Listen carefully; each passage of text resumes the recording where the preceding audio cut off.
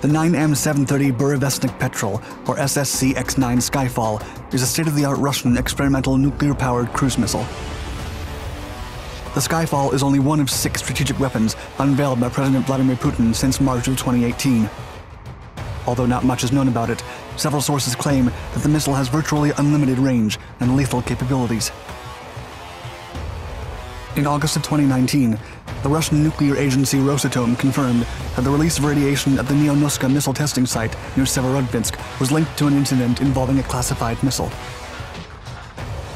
Footage circulating on the internet claimed to show the incident, but appears to be more closely linked to an explosion at a Siberian ammunition dump around the same time.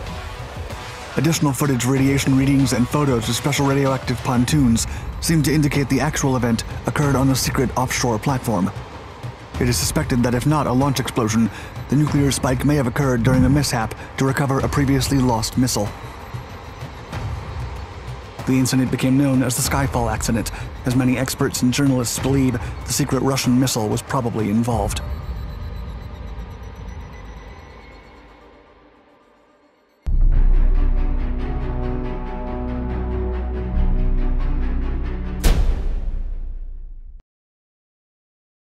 Intercontinental ballistic missiles.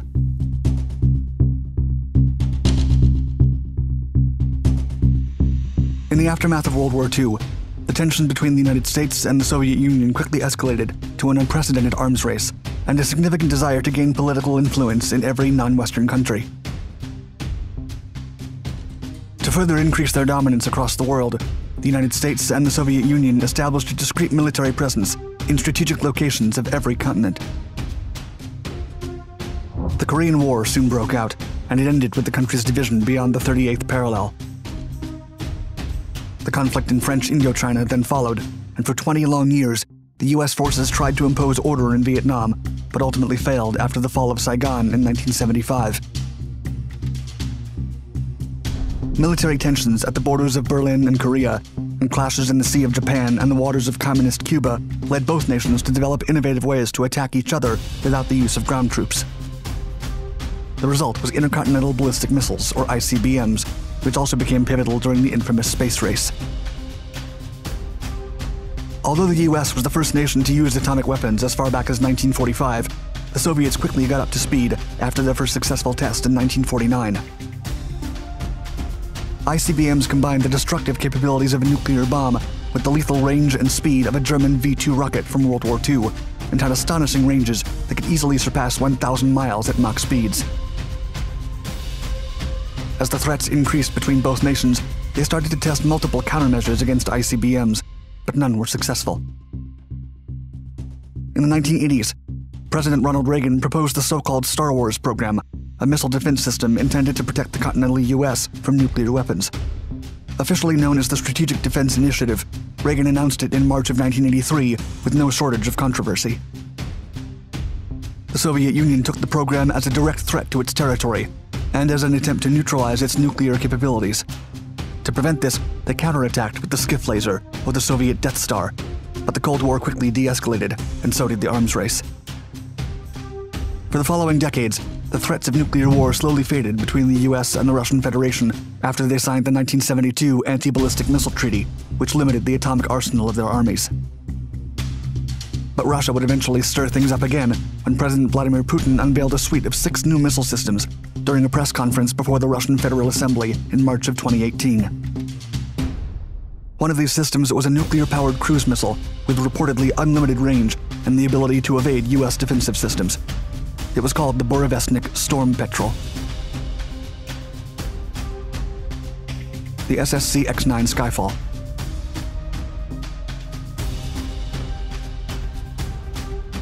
In the 2018 federal address, President Putin stated, quote, "The launch and the set of ground tests allow Russia to get to creating a radically new type of weaponry, a strategic nuclear weaponry complex with a missile fitted with a nuclear-powered engine." Putin then explained that the missile has unlimited range and ability to maneuver, rendering any NATO defenses completely useless. He added, quote, "Russia still has the greatest nuclear potential in the world, but nobody listened to us." The 9M730 Burevestnik Petrel, or Stormbringer in English, was first tested in Kapustin Yar in June of 2016. NATO quickly designated the missile as the SSC-X9 Skyfall. Although the Skyfall missile gained global attention because of its possible destructive capabilities, it is in no way something new. In the 1960s, the US military worked on a cruise missile powered by a small and unstable atomic reactor that was part of Project Pluto. It was called the Supersonic Low-Altitude Missile, or SLAM. The Pentagon canceled the project in 1964 because it was an environmental nightmare. More importantly, it was too unreliable to be used effectively. In the conference, Putin noted that, quote, "In late 2017, Russia successfully launched its latest nuclear-powered missile at the Central Training Ground. During its flight, the nuclear-powered engine reached its design capacity and provided the necessary propulsion." In addition, the Russian president remarked that the construction of the Skyfall missile was a direct response to the 2002 American withdrawal from the 1972 Anti-Ballistic Missile Treaty under the presidency of George Bush. The US argument for leaving the treaty was because the Soviet Union failed to stop the SSC-8 cruise missile in the late 1980s. Based on the scarce information provided by the Russian Ministry of Defense and Putin, it appears that the dimensions of the Skyfall are similar to those of the KH-101 cruise missile.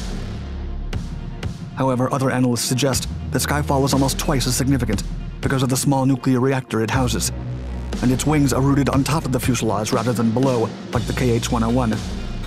Other sources also point out that Skyfall uses a ramjet engine that has radioactive exhaust. During the March 2018 conference, footage of Skyfall was shown.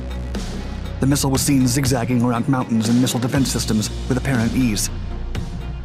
As the missile is powered by a nuclear reactor, it could, in theory, fly forever at hypersonic speeds.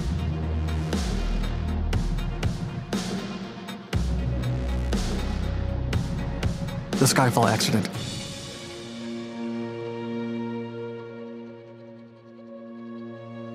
There are several benefits and cons that come with a nuclear-powered missile. First, it will have an unlimited range, since nuclear fuel can be generated for decades. This means that Skyfall could even circumnavigate the globe and strike from anywhere. Secondly, Skyfall will be very fast. A nuclear-powered missile can fly 20 times the speed of sound, or Mach 20. No defensive system could realistically take it down. Another benefit of Skyfall would be its stealth capabilities, as standard ICBMs follow a parabolic path. Once they expend all their fuel near the edge of space, standard missiles glide down towards their objective, which makes it easy for a defensive system to detect their flight path and take them down. In contrast, with a nuclear-powered missile, no such thing happens, as it can fly anywhere and change its flight path at any time to avoid radars and other defensive systems. Additionally, Skyfall can disperse a large quantity of radioactive fuel with its ramjet engine, which is lethal for everything that stands in its path as the air gets irradiated.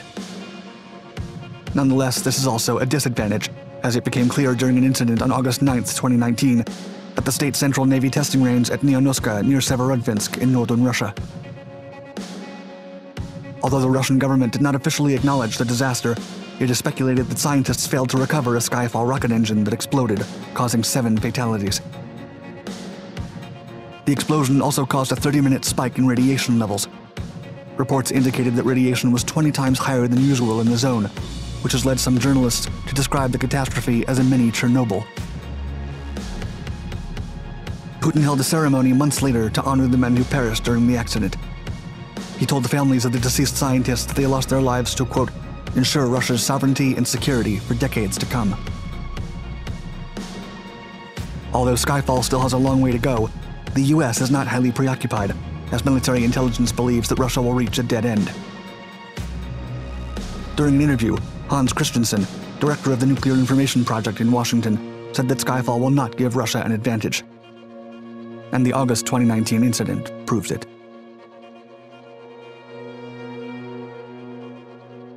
Thank you for watching our video. Please like and subscribe to our Dark Documentaries channels to find more exciting historical content. And let us know in the comments below what you think of the most recent nuclear developments of the Russian Federation. Do you think the country is undergoing secret atomic rearmament?